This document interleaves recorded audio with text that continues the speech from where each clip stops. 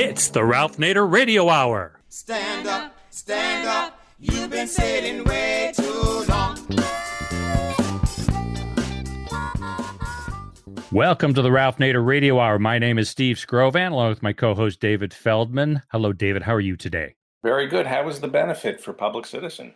The benefit stand-up for Main Street was just a raging success out here in Los Angeles. For those of you who don't know, we had Larry Miller and John Fugelsang, Cristela Alonso, and Rondell Sheridan. We had a great, it's comedy and inspiration in a very easy-to-digest package. So we were very happy with that. So thanks for asking.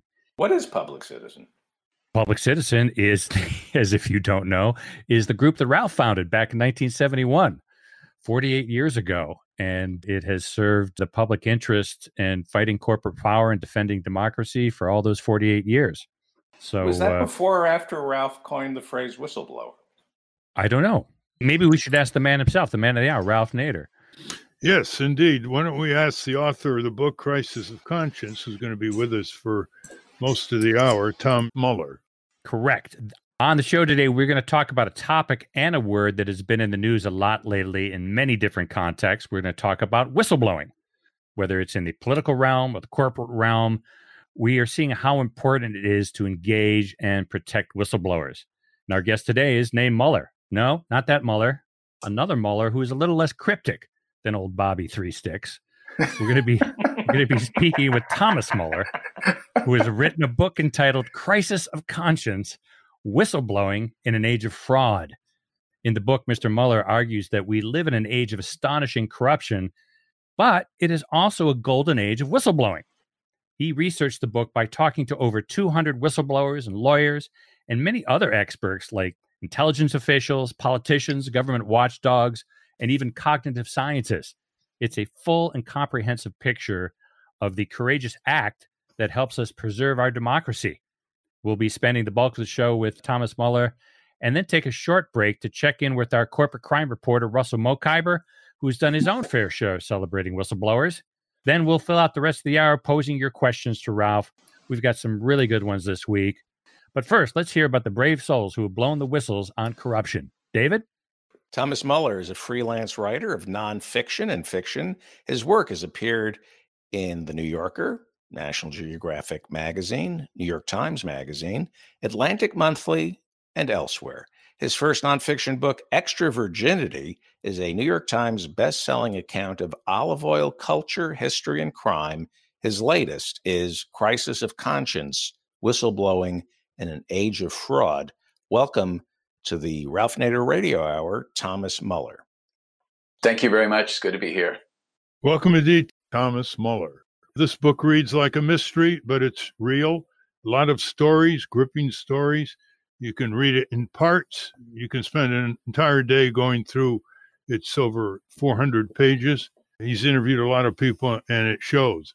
But for our listeners who have a vague concept of whistleblowing, that is, they could describe it in 3-4 sentences, I want to read an excerpt from page 42 that will really frame it so we can get in deep and expect a framework of comprehension by people who are not steeped in the whole whistleblower struggles that are all over the country and in the courts and in the press.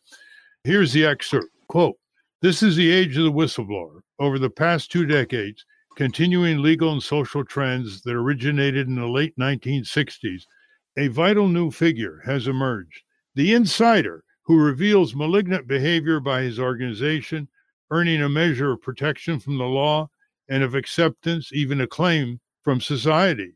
In lawsuits that grow more numerous every year, private anti-fraud whistleblowers have disclosed crimes by Fortune 500, healthcare companies, banks, automakers, and weapons manufacturers. Government whistleblowers have unmasked wrongdoing throughout federal, state, and local government, dishonest meat grading at the U.S. Department of Agriculture, theft of revenues from oil contracts in the Bureau of Indian Affairs, hazards at nuclear facilities like Los Alamos and Hanford, violation of mine safety standard that killed hundreds of miners, malfeasance by U.S. Marines procurement officials that killed hundreds of frontline soldiers in Iraq and Afghanistan, civil servants at the Environmental Protection Agency, Homeland Security, the Department of the Interior, and the White House, have revealed what they see as systemic betrayals of the legal mission of their offices. In fact, Thomas Mueller continues, in fact, whistleblowing as an essential fraud-fighting paradigm is one of the few things that liberal and conservative lawmakers can agree on. Each year, Congress passes new whistleblower laws, which frequently improve job protection and offer large money incentives to encourage employees in an ever wider sphere of the public and private workplace to step forward. End of quote. But indicating how deep this book is, Tom says something else 2 pages later. Quote, but ultimately, as we'll see, the power of whistleblowers is often illusory. Their rise is a symptom of a society in deep distress. We are in the midst of a battle over whistleblowing, part of a larger struggle between personal conscience and group solidarity, between the rights of individuals to know what their corporations and their government are doing, and the ever greater power of organizations to keep their secrets. How these conflicts are ultimately resolved will say much about the future strength of our democracy. End quote. Now, in your book, Tom, you open with a long description of a struggle by quite a heroic person and an unlikely person whose name is Alan Jones, and who is an investigator at the State Office of the Inspector General in Harrisburg, Pennsylvania.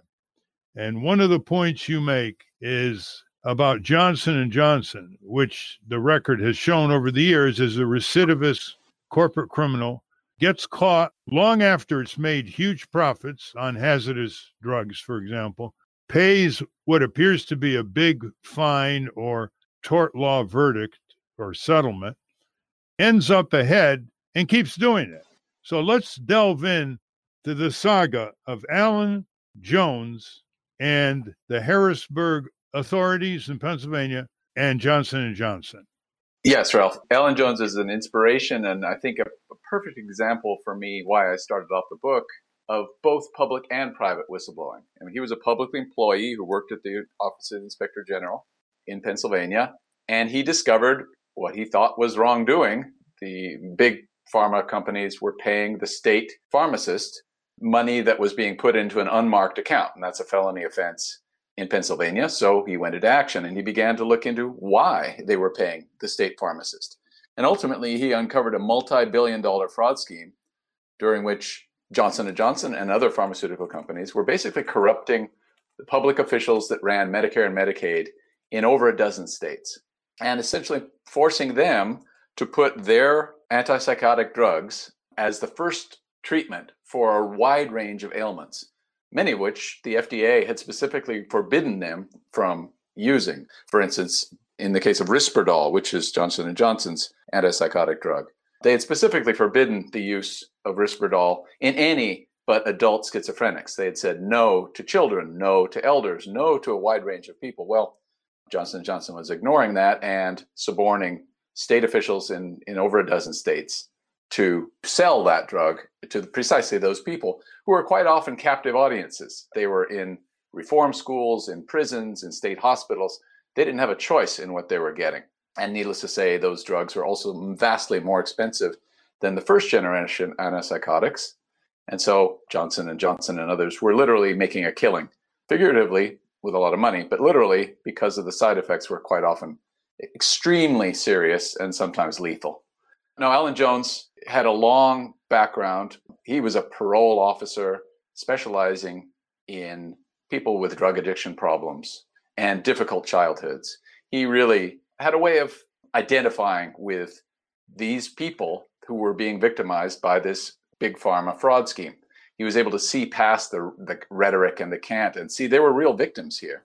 So he started investigating. He went to the headquarters of Johnson & Johnson and other companies and asked some sharp questions and began to get answers about this plan. I think they thought he was just an innocent paper pusher and wasn't going to cause them problems. Well, he went back home and started putting together what looked to him like a fraud scheme. Unfortunately, his own officials, his own bosses in the Inspector General's office, started clamping down on him because they said these big pharma companies have huge political power and they write checks to both sides of the aisle Tom Ridge was the new governor in Pennsylvania, and he had very strong corporate ties.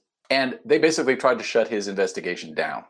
So Alan Jones fought back. He filed a First Amendment whistleblower lawsuit against his own office of the Inspector General, whose mission, as he pointed out, was to inspect and root out fraud wherever it was found.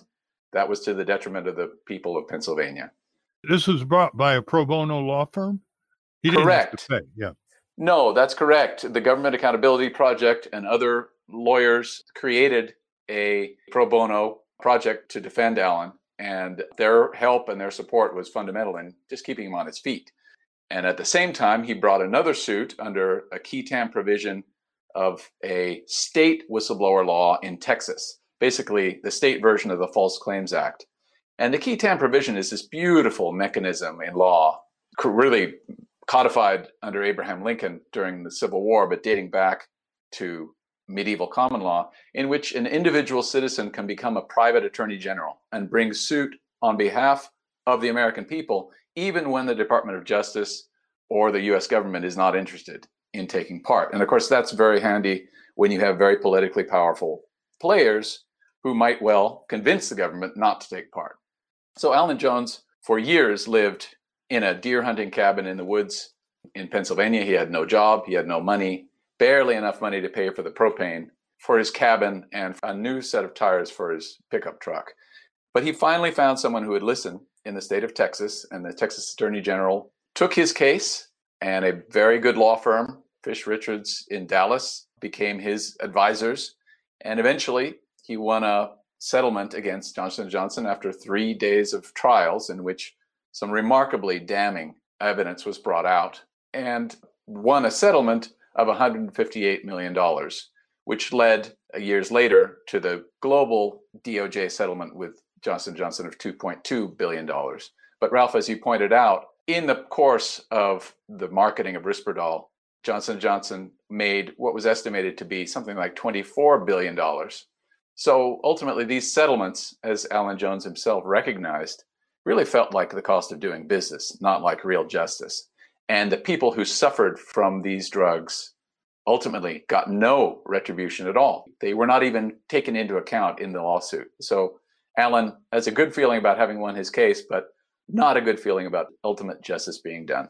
It's even worse. In your book on page 39, you say, Johnson & Johnson admitted no wrongdoing in these cases, accepted no liability. None of its employees were prosecuted.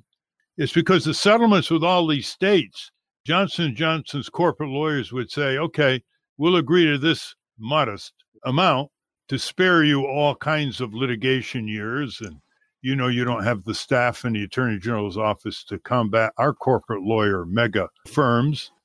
However, we want you to agree to write in the settlement that our client, Johnson & Johnson, admits no wrongdoing and accepts no liability.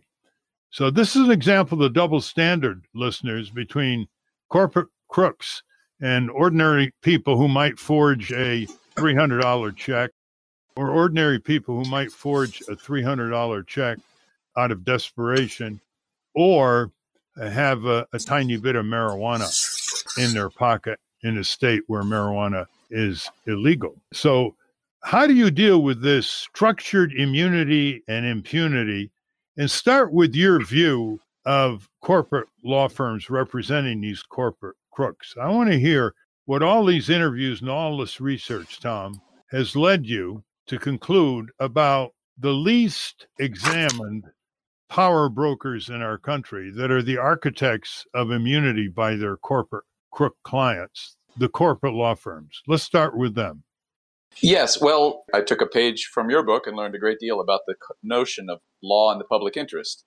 And this is law in the public disinterest. The number of white-collar defense lawyers who do their tour of duty in the Department of Justice and then move smoothly, seamlessly over to the other side of the table and begin to defend the very people they've learned about how to prosecute for 10 times the amount, 10 times the money, or the Mary Jo Whites or the Eric Holders who cycle in and out of government, but really ultimately home back into home base.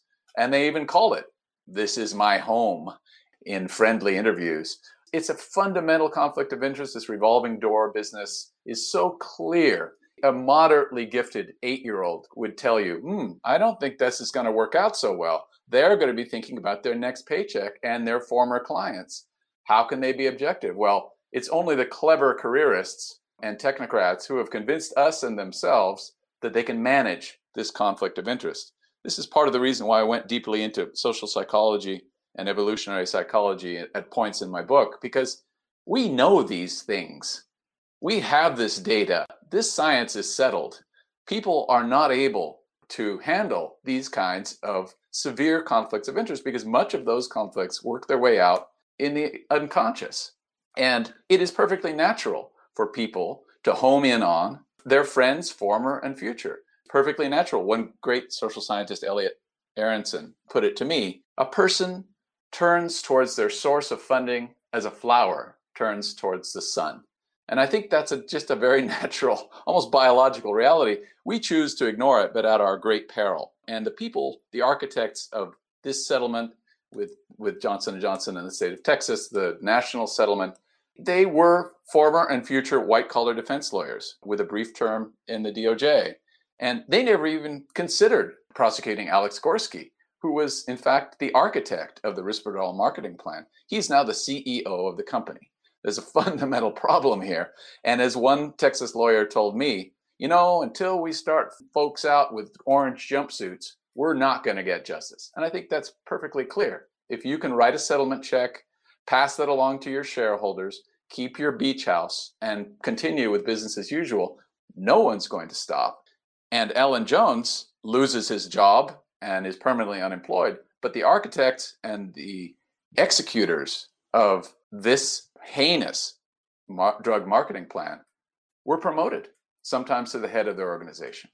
But the bright light in your book is the 1986 False Claims Act, which flowed from a lot of civic group. I might add our groundbreaking conference on whistleblowers in January 1971, which was converted into a book called Whistleblowing. We had whistleblowers from government, unions, corporations, universities, and I looked out at that sea of conscientious people who take their conscience to work every day. And I said, well, something has to be done. But along came John Phillips, who was a public interest lawyer, and he lobbied Republican Senator Grassley in the Senate and Congressman Howard Berman, Democrat, in the House, to pass this 1986 False Claims Act, one consequence of which is Alan Jones got part of the bounty, and he's no longer in a state of semi-deprivation and penury. So why don't you describe this 1986 Act, what's happened since, and how it's constantly under attack? Yes. As an aside, your conference on professional responsibility, January 30th, 1971, is a red letter day for whistleblowing. And I think you're rightly recognized as having helped to recoin the term in a positive sense and underscore that professional responsibility, as many whistleblowers will say, just doing my job, is a fundamental undertaking. That in a sense, we shouldn't even need the word whistleblower. People should really just do their jobs better. And I think whistleblowers are the first to say that. But thank goodness we do have whistleblower legislation now when corruption is so endemic. The 1986 amendments to the False Claims Act basically brought back to life a law that had been passed under Abraham Lincoln in 1863 at the height of the Civil War. Lincoln and a set of senators became aware that, surprise, surprise, military contractors were robbing the Union Army blind.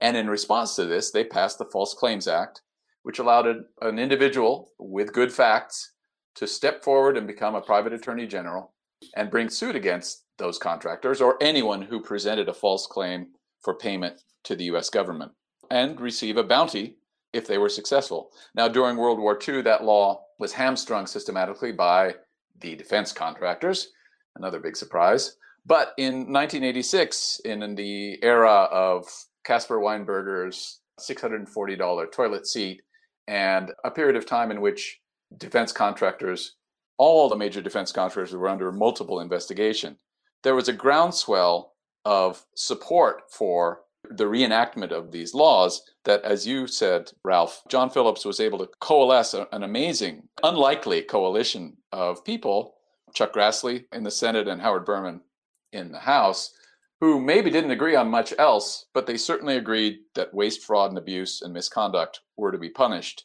and that we needed this bounty provision more than ever to incentivize people to come forward.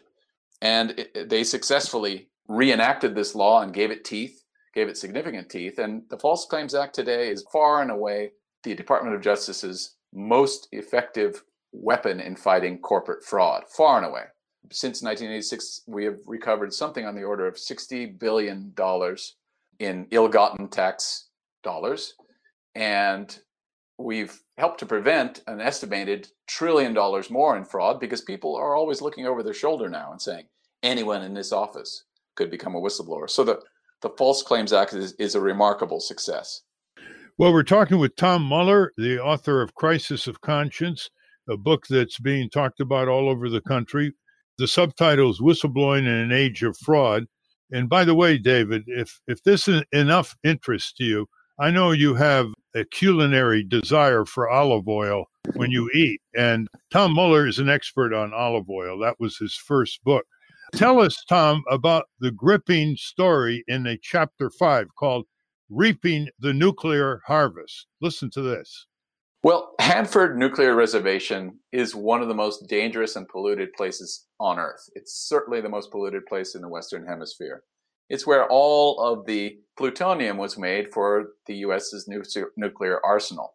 It was begun in the heat of World War II and had a secrecy that exceeded the Normandy invasion. It was so tightly held, the information about how plutonium was being made was so tightly held that was more secret than Operation Overlord.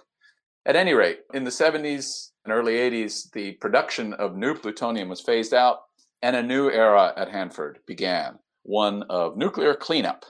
Now, nuclear cleanup, just like nuclear production, is an enormous possibility for a boondoggle by government contractors, many of whom, Bechtel, URS, Honeywell, are on the government contractors database for recidivist fraud. You can see their names right up there with Lockheed and Johnson & Johnson. And in the last 30 years, as the cleanup has proceeded, and the cleanup, I should add, is of vital importance to our nation, not only to people who are downstream of the Columbia River where the plants are located, but also for the entire Pacific Northwest, because as these World War II era facilities age and are crippled by their own radioactivity, the risk becomes greater and greater of a criticality, as the technicians would say, or in layman's terms, a mushroom cloud over the Tri-Cities. So Donna Bushy and Walt Tamasitis were two highly skilled, highly trained nuclear engineers who worked at Hanford. They were working on a project, a major new nuclear waste disposal facility, which was to deal with the most dangerous high-level waste on the facility, which, let me tell you, is the most dangerous material that we know of in the Western Hemisphere. Only the Russians can compete. And very late in the project, as this plant began to approach completion, both Walt and Donna began to see that there were serious technical problems, serious problems with the quality of the materials that have been used, serious problems with the fundamental chemistry and physics of this plant. And as with all whistleblowers that I know, they first surfaced their concerns through channels. They went to their bosses and their bosses' bosses. Then they went to the Department of Energy regulators, who should be riding herd on this whole thing, but who are completely captured by the government contractors. When they got nowhere, they took the dramatic step that true whistleblowing requires of going outside their organization, of getting out of the trap of channels. They went to nuclear safety activists, they went to the press, they went to lawyers, and they ultimately filed suit. Now, they did successfully stop this plant in its tracks, this multi-billion-dollar plant, for which taxpayers have been bled white over the years. They did reveal multi-billion-dollar fraud in the process, for which the contractors recently signed a settlement agreement on their False Claims Act case. But Walt and Donna are permanently out of a job. They're permanently blackballed in their industry, and they have never been replaced. And the people who facilitated and ran the fraud are thriving. Their careers have never missed a beat. So again, we have a situation in which people who do the right thing suffer career-ending and life-changing retaliation. Our listeners should also know that the metal tanks, the giant metal tanks containing these plutonium-laced wastes at Hanford in eastern Washington state, have broken through over the years. The tanks, they're contaminating the land underneath it, which eventually will go into the Columbia River. And that's the great fear.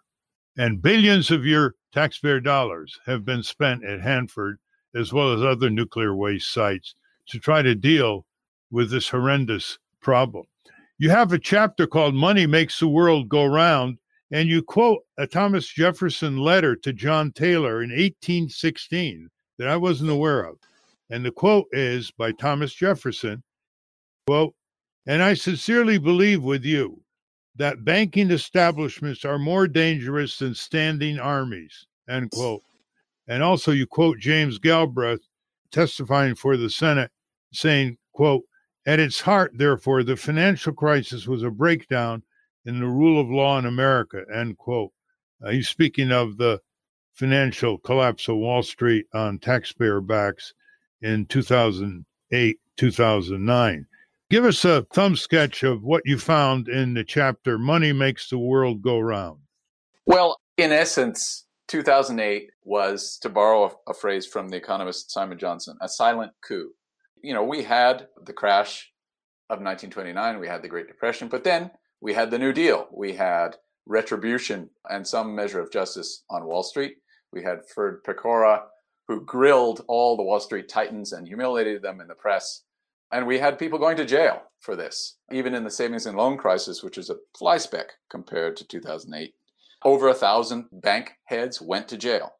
2008 was a little bit of a different picture. We had the people who had been the architects of this deregulation storm, the Robert Rubins and others in the White House, the Larry Summerses, who brainstormed this deregulation under Clinton, then went on to profit mightily in the private sector from what they had wrought in the public sector, at Citibank and elsewhere, hedge funds, coming back to the White House after 2008 to write the prescription for how to fix this. Not one senior banker was indicted. Not one senior banker was prosecuted. Not one senior banker saw a day of jail time.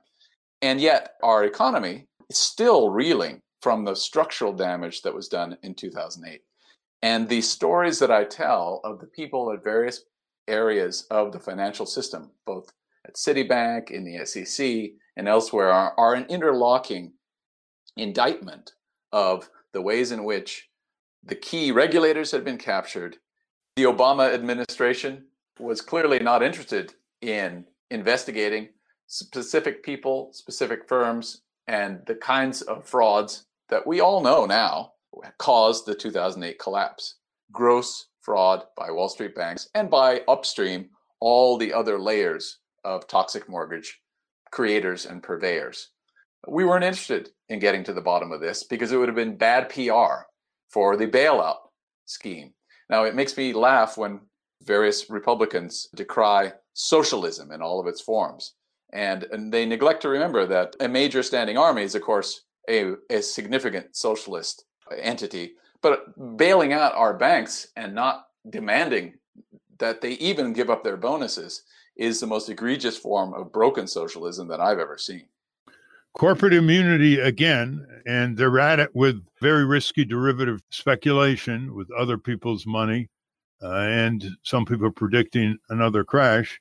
In your chapter, Ministries of Truth, you talk about William Edward Binney, Binney, as one, quote, of the National Security Agency's greatest living code-breaking mathematicians and a world authority on mass surveillance.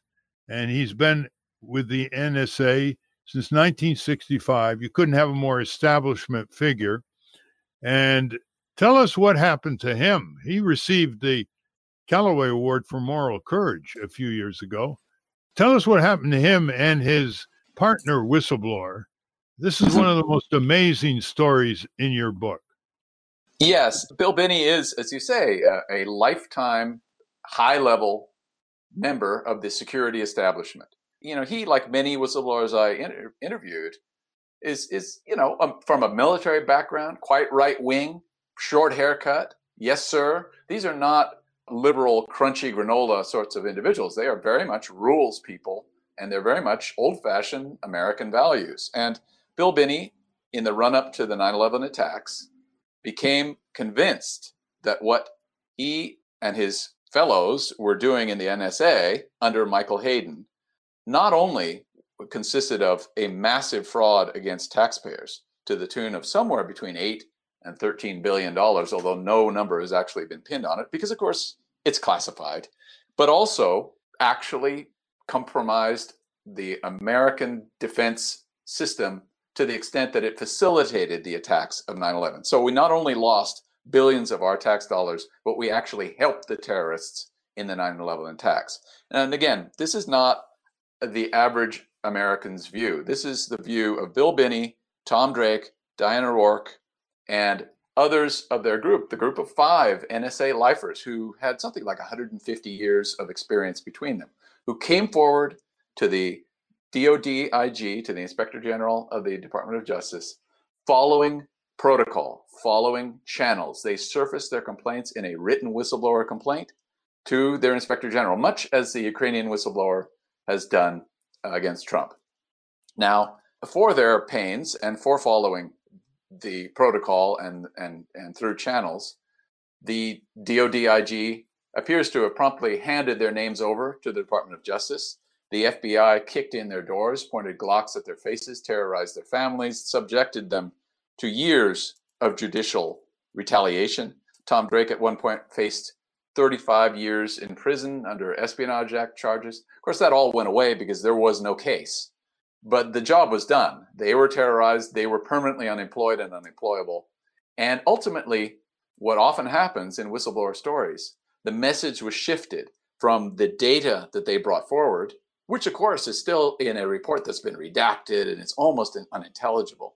We need to know this information, to the messenger. What were they up to? Were they spies? Were they traitors? And the U.S. establishment on both Republican and Democratic has become a master of shifting the debate to the point where the American people have lost track of what we're really talking about here. Those folks brought forward dead solid facts about matters of extreme national security and extreme fraud against the nation. And we still can't read that document. It is absurd. Not only that, but Binney and his colleagues were driven by their discovery inside the NSA that the NSA was engaged in dragnet snooping of all the people in our country, a violation of the Fourth Amendment to the nth degree. And he basically said to himself, that's not what I've signed up for. I didn't sign up for an agency to engage in dragnet surveillance without judicial warrant with these fancy computer systems of everybody in the country. So, there was that aspect to it. What are they doing now? They haven't given up.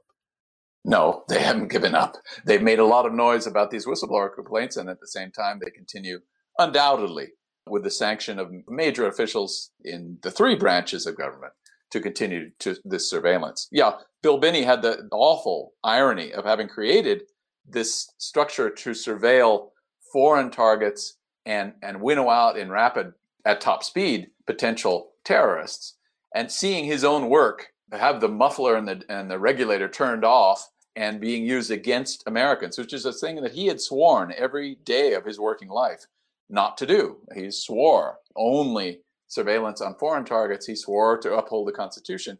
So yes, he backed away from the agency when he felt that they were fundamentally violating their mission. And what would Edward Snowden take away from this message? If you follow protocol and you surface your concerns about mass surveillance, warrantless surveillance through channels, what happens to you? Well, all he had to do was look at Bill Binney and Tom Drake and see that his only hope of getting the word out was to take another route.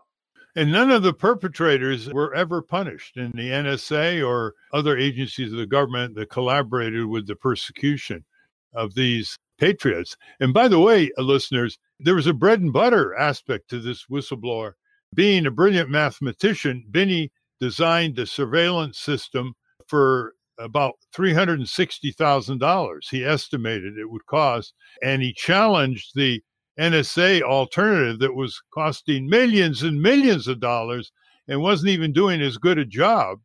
And he was proven right. Drake was proven right in blowing the whistle on waste, fraud, and abuse against the taxpayers.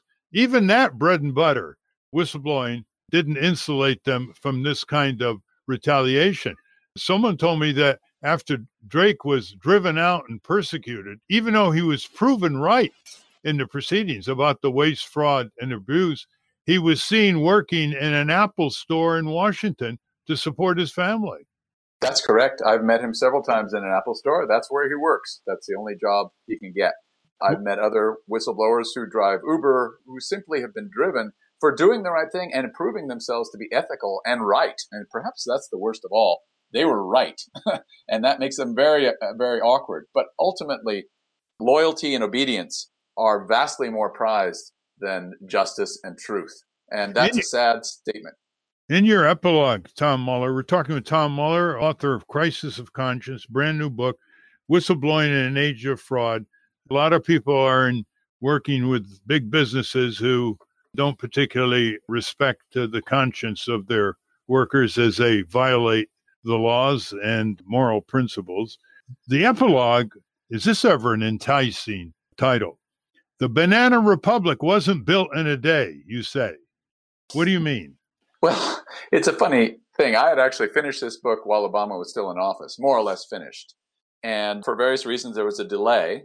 And then Trump got elected. And I had to write the epilogue to explain that all of the drivers that I had identified of whistleblowing, the actual social and economic and political forces that have brought whistleblowing to the fore, like unhealthy melding of public and private, like revolving door and other toxic forms of conflicts of interest, like cults of money, like cults of secrecy. All of these are embodied in Donald Trump. He is the walking, living, breathing conflict of interest, unhealthy melding in public and private. And so I had to write this epilogue to say, no, look, folks, I wasn't actually writing this book about him. It just so happened that those factors emerged in my analysis. And sure enough, they come to fruition here. But the point of the Banana Republic not being built in a day, I tried. There may not be any original analysis in my book, but I tried to connect a lot of dots. It took me about 7 years overall to write this book. And I connected an enormous number of dots. And those dots lead from the last 50 years, certain institutional corruptions have become normalized. And we have accepted them as the way the game is played. And in fact, even that terminology gives you a sense that we're looking at public life and private life as a game, not as coherent with our belief systems and our ethics, but as some kind of a game that needs to be played cleverly by clever people. We've gradually accepted this level of acceptance of white-collar criminality as just one of the ways the game is played. And Russell Malkauper and many others will tell you that white-collar criminality is vastly more harmful to society than all the blue-collar crime put together. It's just that it's unfortunate you have to prosecute people who are your fellows at the country club. But if you look at what Donald Trump is today and his coterie of bandits that he's put in charge of our government, you can see the price that is paid when you do not pay attention to recidivist white-collar criminality over a generation or more. You get Donald Trump. And so that was my point at this is Donald Trump didn't come from Mars. He is the logical extension of the corruptions that we've allowed to creep into our political and social system. Well, Tom Mueller, I wish you'd use the word corporate criminality instead of white collar. That's an old term that was used to not focus the American people on corporate crime. White collar crime really is when a bank teller cheats the bank, not when the bank cheats millions of consumers the way Wells Fargo has done. But one thing needs to be emphasized. A lot of these whistleblowers in your book, they were uncovering crimes. I mean, literal crimes. I mean, Bill Binney, when he blew the whistle, it wasn't just invoking the violation by the NSA of the Fourth Amendment, the right against search and seizure without judicial warrant. He was invoking the violation also of the FISA Act, the Foreign Intelligence Surveillance Act, that provides a 5-year jail term. It's a first-class felony if you, as a government official, spy on someone without a judicial warrant. And that's what I want to end this interview before I turn it over to David and Steve on page 537. By the way, listeners, you should really get this book not only for yourself, but also for your local library, because then all kinds of young people and not so young people can come and read it. And as you know, library budgets are pretty tight. Anyway, here's the way you end it. This is what I like about this book. It's not just a Pollyannish pan to whistleblowing as the cure-all. Let me quote you. For we cannot rely on a handful of whistleblowers alone to save our democracy. As Edward Snowden said in a 2015 interview, and you quote him, if we as a society are reliant on asking volunteers to stand up and self-immolate to report a wrongdoing, we will very quickly find ourselves out of volunteers. End quote, Edward Snowden. And then you continue. In a sense, the concept of blowing the whistle needs to disappear. It must become a routine act. Just as many whistleblowers consider it simply a part of working and living, right? The changes our society needs run deeper than better laws, regulations, compliance programs, and hotlines. We need to affirm the essential patriotism of dissent, to celebrate sharp tongues and sovereign minds as our purest duties. Can this really be so hard in a nation that professes to revere its founders, those bold, rebellious, tirelessly provocative truth tellers? Question mark, end quote. Now, here's what everybody needs to keep in mind. Almost everything we like that we inherited from our forebears in our country started with dissent. Dissent is the mother of assent. The whole Bill of Rights, which I expect most people would assent to these days, freedom of speech, protection from search and seizure without judicial warrant, were controversial matters that started with dissenters like George Mason. And so if you keep that gigantic framework in mind, that almost all progress that changes the cruel status quo starts with dissent, and whistleblowing is a form of conscientious dissent, we won't look at whistleblowing as kind of an outlier, as kind of an idiosyncratic leap into risk land by workers in big business and in government who take their conscience to work. Steve, David, jump in. I've got a question. How we've talked a lot about, and obviously in the news, the focus is on the Donald Trump administration and whistleblowers and Trump calling them spies and treasonous. And how did the Obama administration treat whistleblowers? Well, in the corporate sphere, the Obama administration was supportive.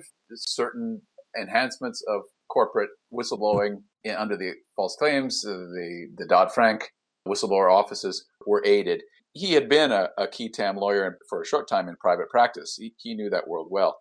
In the national security sphere, on the other hand, he will go down in history, perhaps, as the worst president ever. Certainly the worst president so far in terms of weaponizing the Espionage Act and using it as a purely blunt force mechanism, a mechanism for shutting down discourse and intimidating people. This is a 1917 law that was written to punish German spies during World War I. It's now being used by people who have absolutely nothing of a spy in them.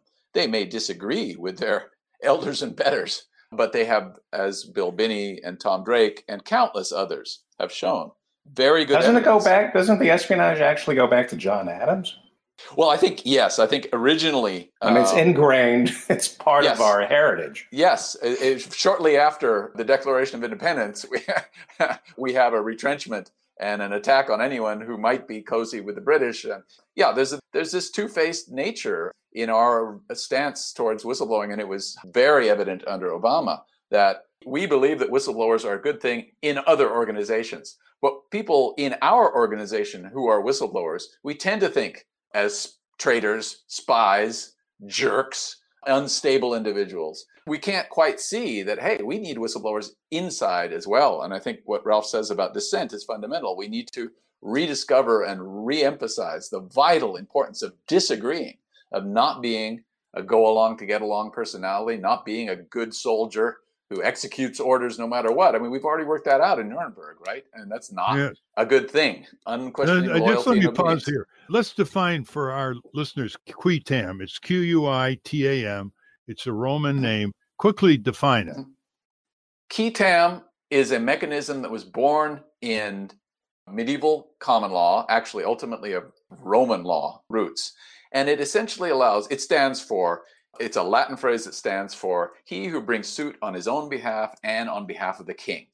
And it was born at a time when the king of England did not have a standing police force to enforce all crimes. And so he relied on individual citizens to call out wrongdoing by their neighbors, by anyone that they noticed, and collect a reward for that. That was enhanced and inserted into the 1863 False Claims Act by Abraham Lincoln, and then otherwise known as the Lincoln Law. But it allows an individual citizen to prosecute a case on his own behalf as a private attorney general, but also on behalf of the entire U.S. government, even if the Department of Justice does not intervene.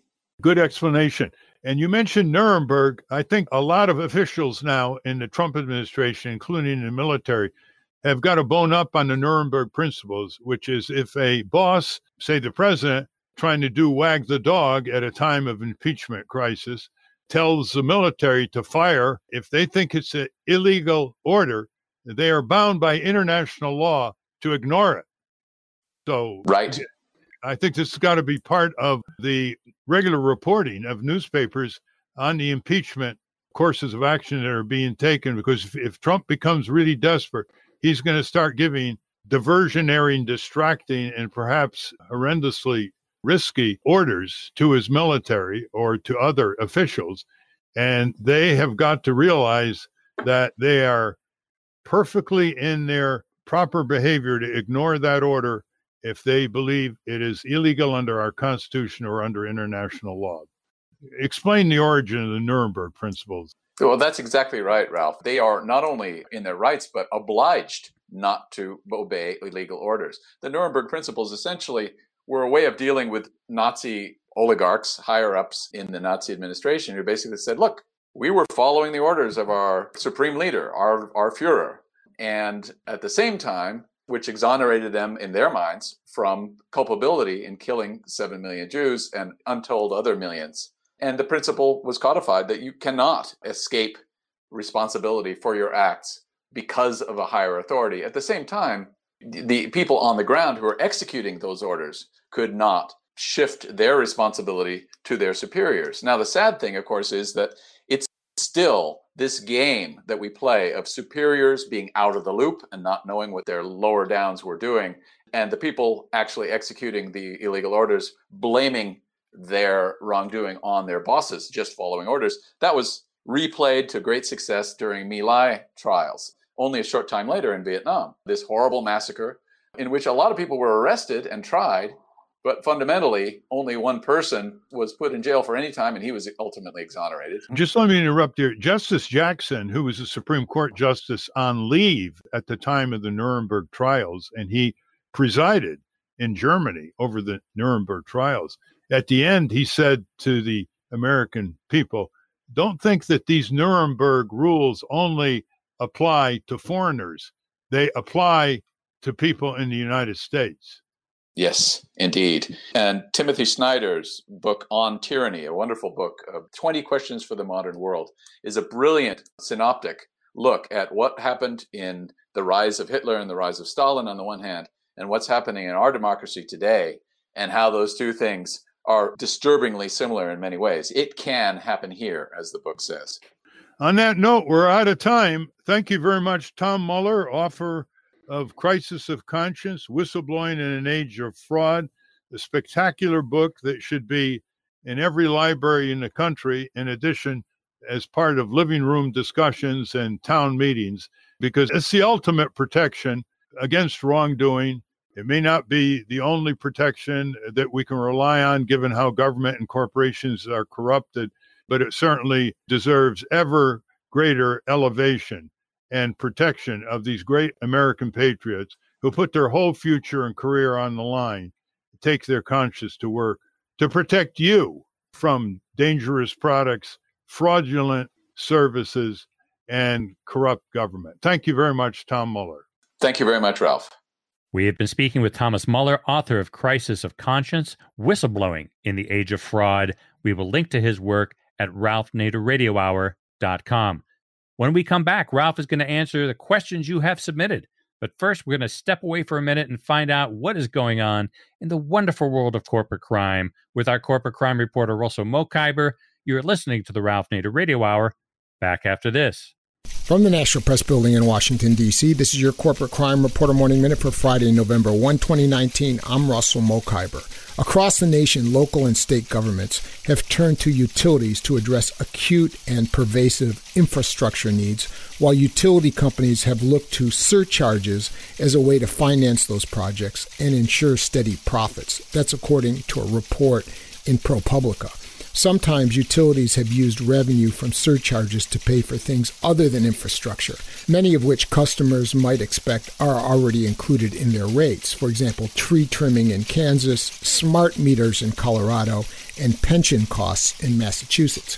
In New Jersey, gas and electric bills are packed with add-ons that pay for everything from installing solar panels to putting substations on platforms above flood levels. For the Corporate Crime Reporter, I'm Russell Mokhiber. Thank you, Russell. I'm Steve Scrovan, along with David Feldman and Ralph. You're listening to the Ralph Nader Radio Hour, and we're going to answer some listener questions. And when I say we, I mean Ralph. So, David, why don't you do the honors? I think we should do Jay Goldberg's first, because it's kind of apropos to our guest. This one comes from Jay Goldberg, Ralph. He says, isn't Ralph just a little concerned that the whistleblower behind Ukraine Gate works for the CIA? I don't know what the CIA's agenda here is, but we can be sure it's not to highlight Trump's non-enforcement of consumer, environmental, and labor protection laws. And I worry that we may be creeping towards a system where impeachment is used by elites as a means to override the will of the voters. We saw how impeachment was employed in Brazil and Paraguay to oust progressive leaders like Dilma Rousseff and Lula on bogus charges. Who's to say that if a progressive like Sanders or Warren is elected, the mere threat of impeachment couldn't be used to keep him or her in line? As awful as Trump is, and as many impeachable offenses as he's no doubt committed, the worst outcome would be to give our intelligence agencies a de facto veto over the choice of the voters.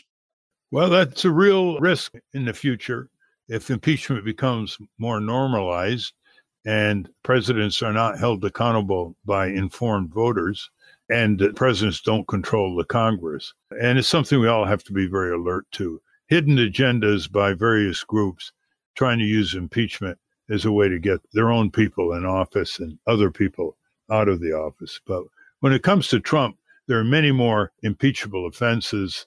Contempt of Congress, for example, many obstruction of justice, law enforcement, shredding the health, safety, and economic well-being laws of our federal government, pushing out scientists, crushing the oath of office to be exercised by civil servants, and regulating for a more healthy and safe society.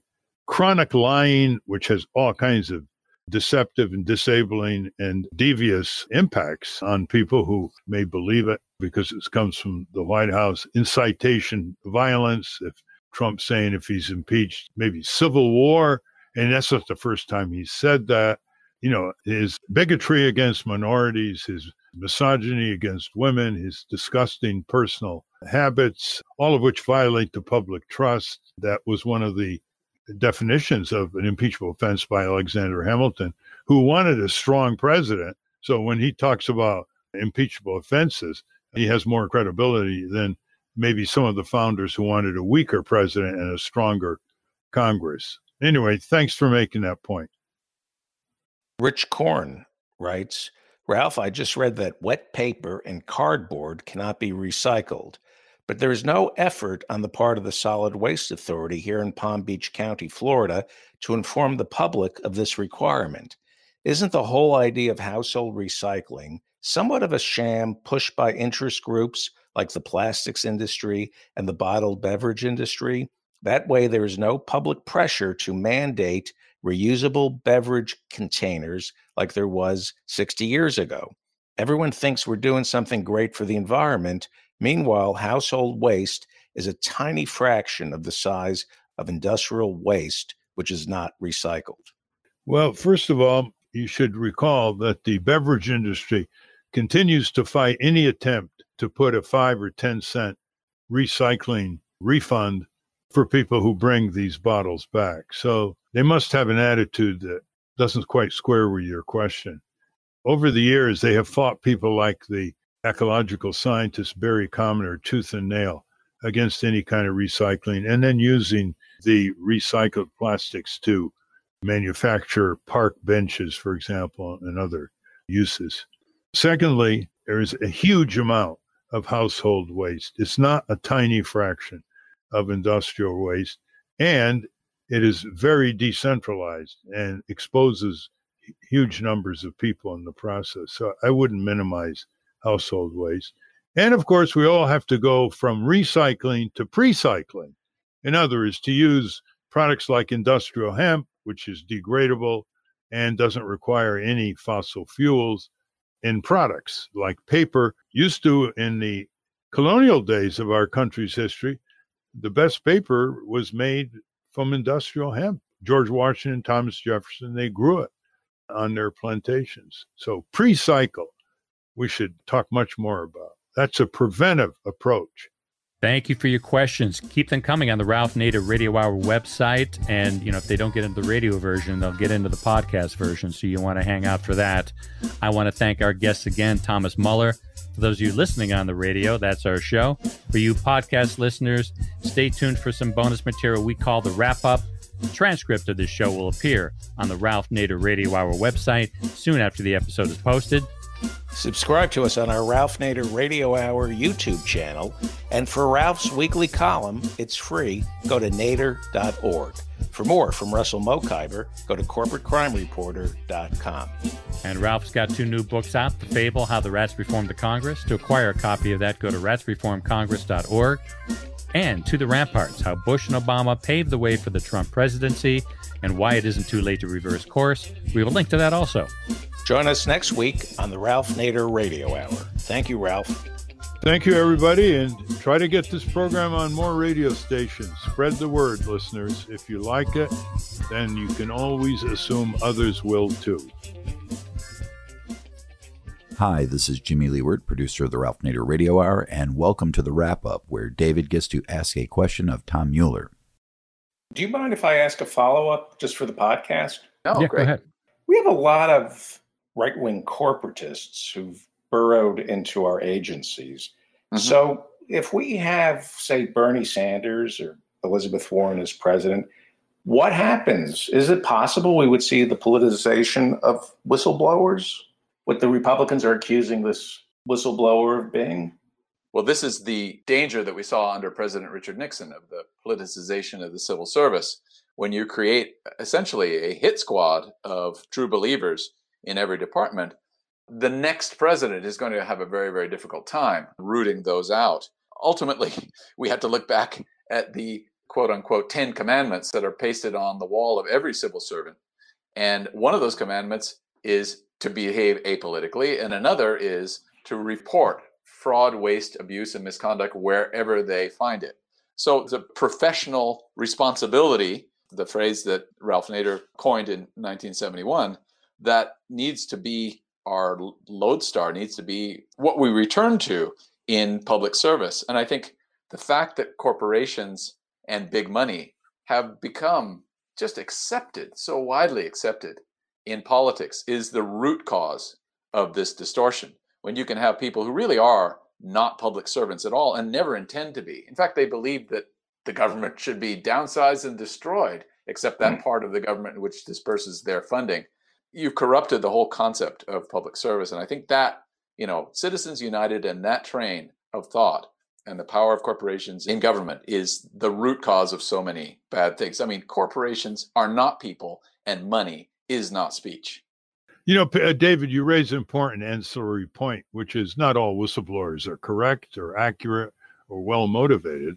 And that's why we have procedures to test them for their veracity and whether there's somebody behind them that's putting them up to it. with another agenda that's not disclosed. Mhm. Thank you very much, Tom. Thank you, Ralph.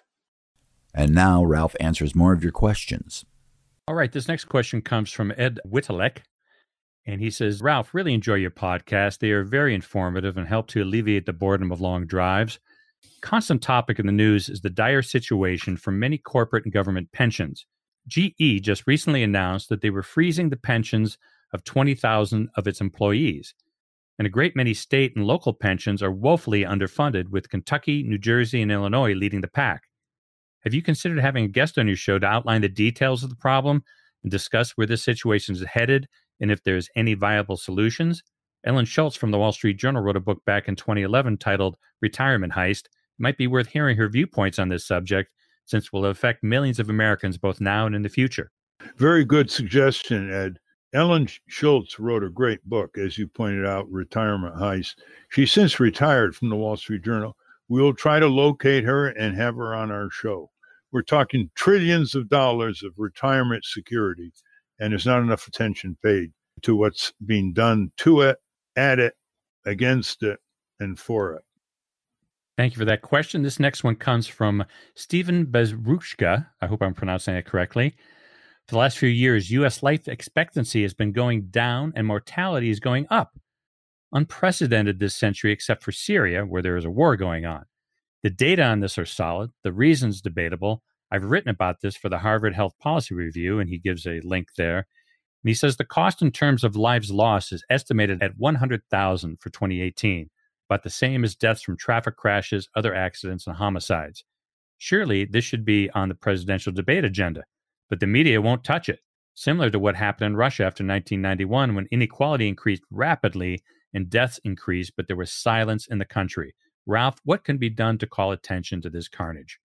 Well, I try to do it when I get on the media. In fact, I mention it in a forthcoming book by Mark Green and me called Fake President, because Donald Trump's scuttling of life-saving health and safety standards, weakening pollution standards, increasing respiratory ailments, increasing cancer, weakening motor vehicle recall and other standards, unleashing lead and other heavy metals, all that increases mortality and decreases average life expectancy. So that's one. And then the second is, this is where the public health profession comes in.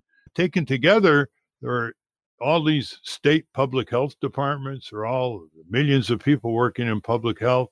They really ought to pull together on this. First time in American history where average life expectancy is going down. And another reason is the opioid epidemic. That took 400,000 lives in the U.S. over the last several years. And those are some of the reasons. I'm sure you have others. But you've got to get major institutions. Shake up the American Medical Association or the Pediatrics Association. But most important, the gigantic annual convention of the Public Health Association is a good arena for sounding the alarm here and getting presidential candidates start talking about it.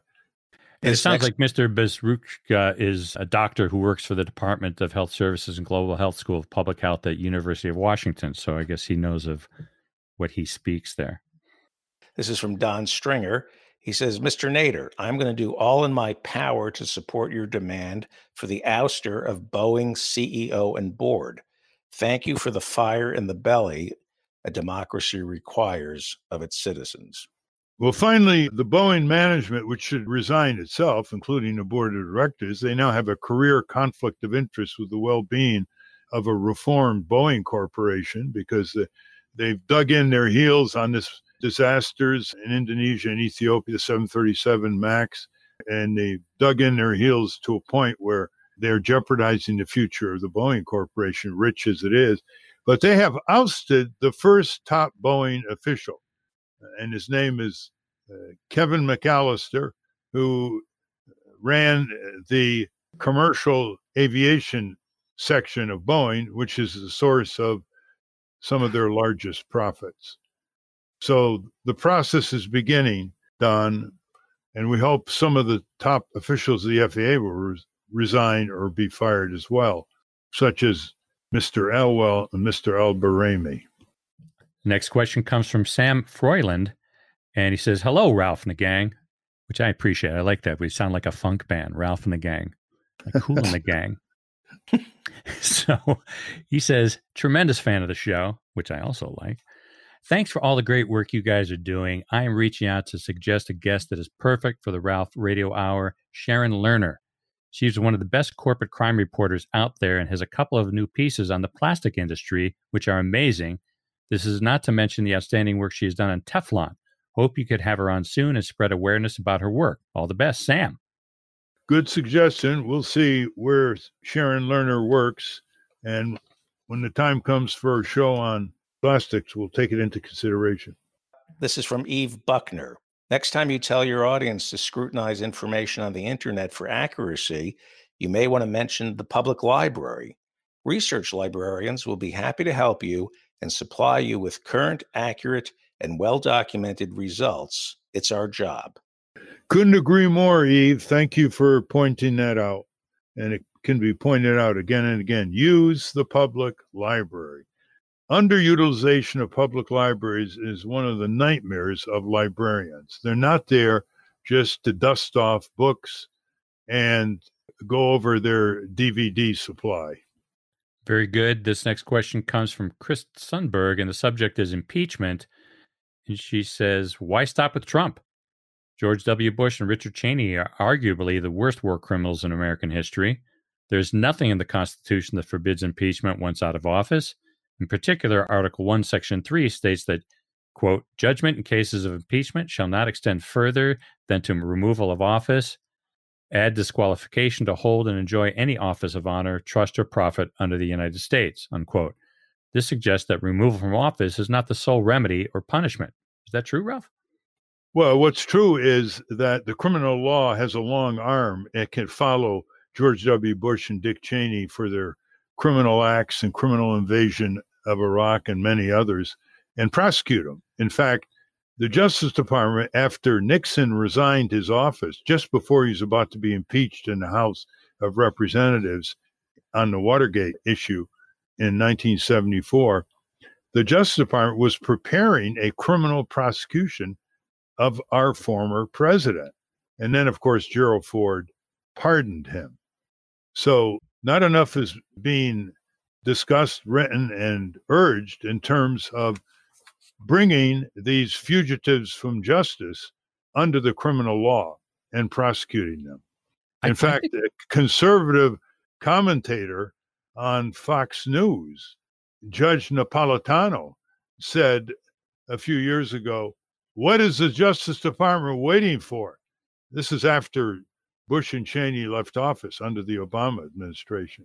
So here's a conservative author of books on the Constitution making the point that they do not escape just because they've left office without being impeached in the House and convicted in the Senate. Isn't it true that Bush, Rumsfeld, Cheney can't really travel to Europe and maybe other parts of the world because they would be arrested? And they have that concern, and they are curtailing their travel. I don't know whether it's 100% curtailment, but they go to a place like Spain, they could be exposed to an arrest. Yeah. You know, Caroline Kennedy, in the second edition of Profiles in Courage, they did another Profiles in Courage, and they listed Gerald Ford's pardon of Nixon as a profile in courage because it was not politically savvy, but it was good for the country. Is there any virtue to a clean slate and not relitigating the past when you're a new president? Doesn't it create perhaps a cycle of locking up the opposition and we devolve into what people call a banana republic? Well, there's a risk of just revenge politics, right? Yeah. But when you're dealing with 1 million dead Iraqis or more and millions refugees blown apart, the whole country never was a threat to us, in violation of the Constitution, Geneva Conventions, federal statutes, I don't think pursuing Bush and Cheney would have been a revenge act by Barack Obama. But you can imagine the restraints on newly inaugurated presidents, because they may say, well, it surely is going to distract attention from the agenda that the new president wants to pursue. So what? It's important to stop massive criminality that could rebound on our own country, boomerang, start nuclear wars because of the lawlessness. The other concern is that new presidents say, if I set the precedent of going after the previous president, what's going to deter the next president from going after the current president? So that's really what's on their mind, because Obama violated the Constitution. He violated laws right and left as well in military and foreign policy and dragnet surveillance. That's why there's this whole laundry list of impeachment articles that could be brought against Donald Trump won't be, because it's been normalized from other administrations. That's quite correct. But there's so much left over, compliments of the lawless Donald Trump, that is more than enough to impeach him. Yeah. And also turn public sentiment more and more toward impeachment. I'm reading a book about the rise of Reagan. It's fantastic. And in the book, they say you were one of the first people to call for the impeachment of Nixon after the break-in. That's right. I was in St. Louis at the time, and it went out on AP. But there wasn't much support at that time for impeaching Nixon, because everything that came out had not come out by that time. Would you have called for his impeachment had there not been the Watergate break-in? I always call for impeachment when there is systematic, repeated violation of our Constitution, because that's what the Constitution provides for. That's the essence of high crimes and misdemeanors. And when enough presidents are told that they have to take seriously their oath to uphold the office, which they commit to at inauguration time, maybe we won't have to resort much more to that impeachable clause in our Constitution. All right. This last question comes from Robin Sobolyev, and he says, "Hi, where can I find a group, etc., and participate in the active 1%? I'm traveling in between the states as a snowbird," which I guess means he does a lot of skiing, probably. "I'm especially interested in none of the above option on the voting issue." Well, we have an action manual, the only one I've ever seen, on how to get none of the above enacted in your state. It's a very popular reform. Once it's explained to people, getting people to come and vote no is impossible in the U.S. That's why so many people stay home. But getting people to come to the polls and vote no confidence in the candidates on the ballot, and if it's binding and it gets more votes than a single candidate, all the candidates, there's a new election in 30 days. So if you go to info@csrl.org, you can find out how to get this manual, info@csrl.org. And if you want to join an active group, go to citizen.org and join Public Citizen. And that's a wrap. Join us next week when we talk to the climate scientist who blew the whistle on the Center for Disease Control, George Luber. Until next time. Stand up, you've been sitting way too